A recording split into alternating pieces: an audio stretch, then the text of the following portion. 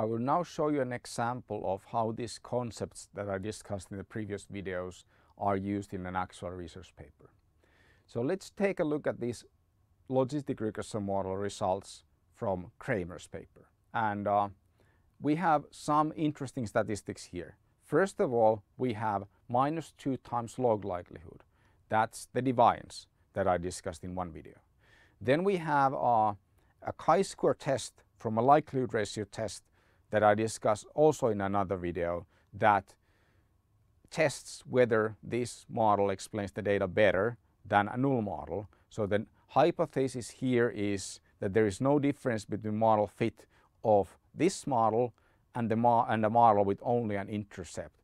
And the test is calculated by checking what's the difference between deviances, and that follows the chi-square distribution when the null hypothesis holds and when the sample size is large. Then we also have various pseudo R-square values that I discussed in another video. The pseudo R-squares are used because we don't have one statistic that has all the properties of R-square from a regression analysis.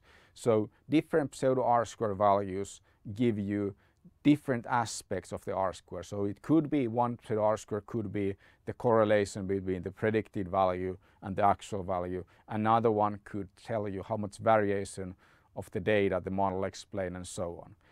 How you choose which pseudo R-square to report is basically that you look at which pseudo R-squares your statistical software provides for you.